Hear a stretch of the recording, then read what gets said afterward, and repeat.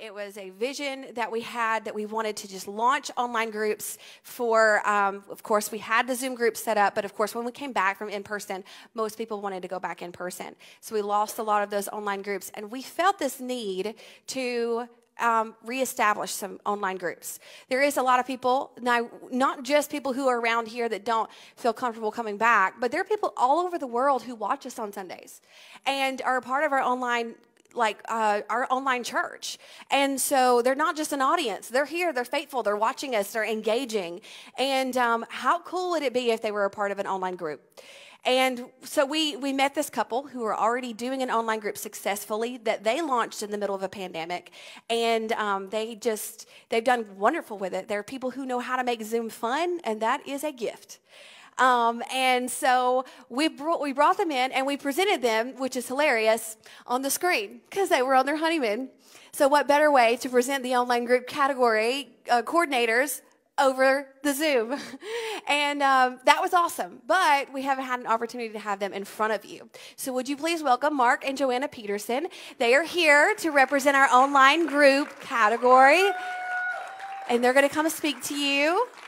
I'm very excited. I want you guys to share a little about how you started your own group online, the Equally Yoked. I want you to share a little bit how you started that and your vision behind why you did that. And then also just tell them your personal vision for the online group category. This is incredible. I want you to hear it. Their heart is just amazing for this. So you have to hear it from them. All right. Okay. Thank you very much. Joanna, I'm going to actually ask you to share the history.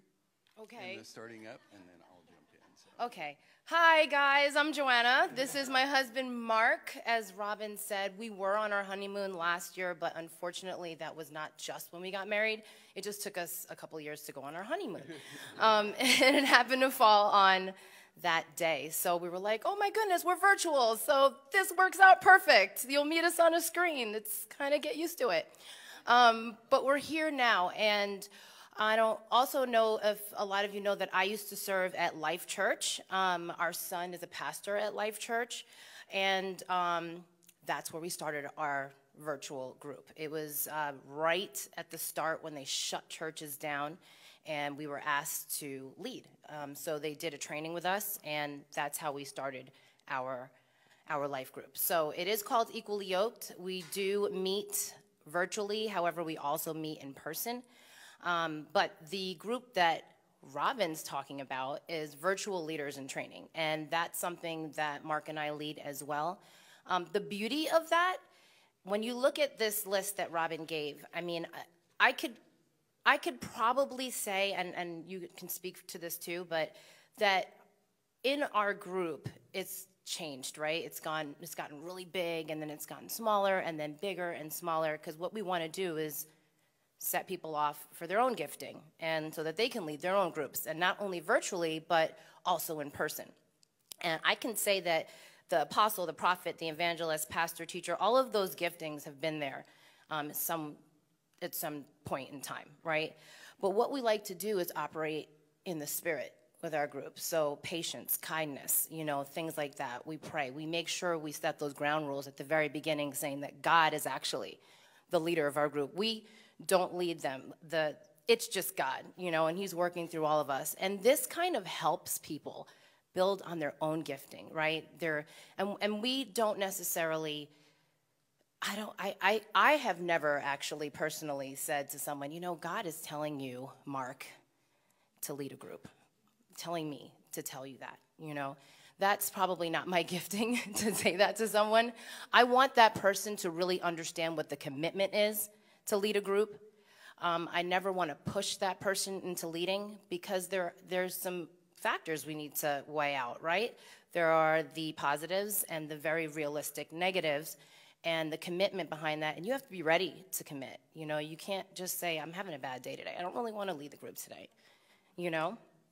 And so I'm going to let my husband speak now, because this is actually something that I've been working on. I don't speak in front of people. I sing, so that's uncomfortable. You could have just sang all of that to us and everything. So yeah. So we are very excited to be here.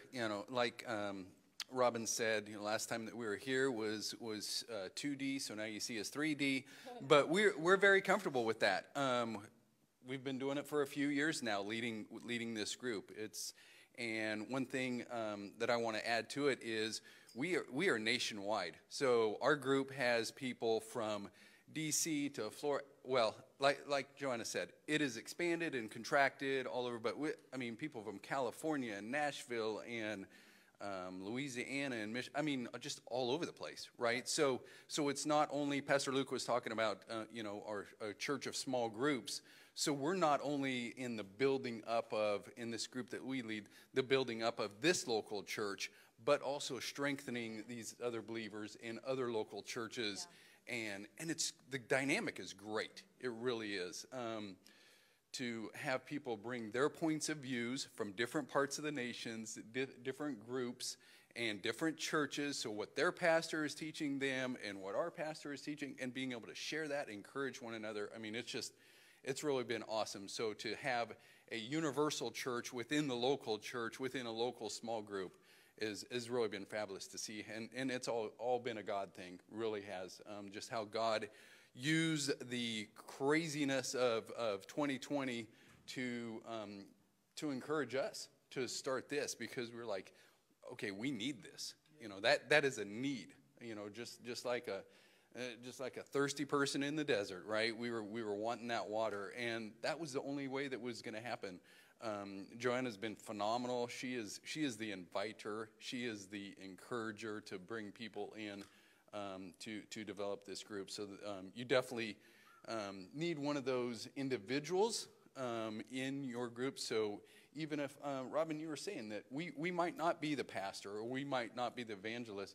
So it takes, much like the body of Christ works, where, you need the thumbs and the mouths and the ears and the noses, right? And you can't, it's funny when the thumb starts to try to smell. It doesn't work very well, right? So it doesn't at all. So you need those individual parts, it's a microcosm of the local body, of the universal body, right, in the small group. So you do need those things as the facilitator. And I think that's probably a word that I would use for us, that we are those facilitators, right? We're of our small group. So we're excited about the virtual leaders in training that we're going to get started and we're going to move forward with.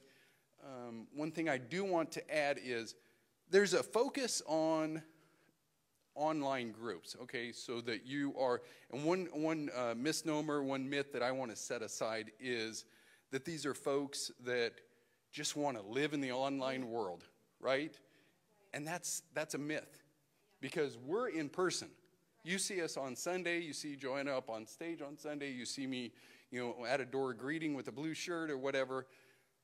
But we're online groups, okay? So sometimes that's just a matter of convenience with scheduling. It's like, hey, we have individuals in different parts of the KC Metro. We are down in Olathe, and we have people that are out in Leawood and up in the Northland, so, hey, am I going to drive, 35, 40 minutes to get together with you? No, but boy, I'll jump online, boom, and I might be coming home from work, and I jump into my PJs or whatever, right? Or, well, what I like to call my online work uniform, and because I've been online at work for 3 years now. And so we can do that, and we can jump together, and it's really efficient, too. You can jump in, you can talk, and then you can say, okay, good night, shut the lid, and you can grab your water, put it on the nightstand, and you're in bed, right? You don't have that 40-minute commute. So put that aside. Put that aside, that online groups aren't just for online individuals, okay? Online groups can be for everybody. So even be thinking about that, and thinking about that with folks. Robin, you had said that you're going to help them launch. Well, maybe these are folks that aren't interested in hosting in their home, but they're like, you know what? I can lead a group. I can lead an online group. So get them into the virtual leaders training, and so you can identify those people in that. So, miss anything? That's awesome. I'm sorry. You're awesome. So. Yeah. She just springboarded me. And Great, thank you. You stay right here with me so you can pray. I am super excited about this category because I feel like they explain it in a way that makes me want to do it, right? And I don't super enjoy Zoom, but I have attended and spoke at one of their Zoom calls before, and it was a ton of fun. They play games. They are very intentional with their time, and their group, you can tell they have such a wonderful flow to it where everyone feels, like I said before, valued. They feel like they have a role to play in the group. You can tell that they genuinely know that they're cared for by Mark and Joanna. Joanna, I remember that evening was with her family. So she was actually away and on a Zoom in a different place than Mark was. But the priority that she put upon that group was phenomenal. That she took time when she was spending time with her family.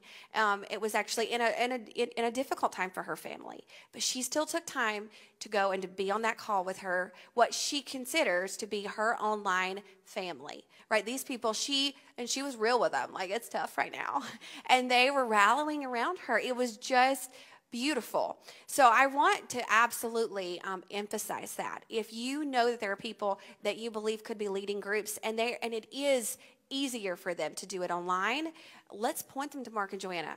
They have such a beautiful vision for this. They are well capable to equip people to lead these groups. So we really want to help them.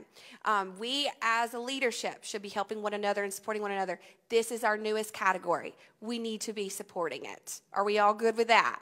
Wonderful. Wonderful.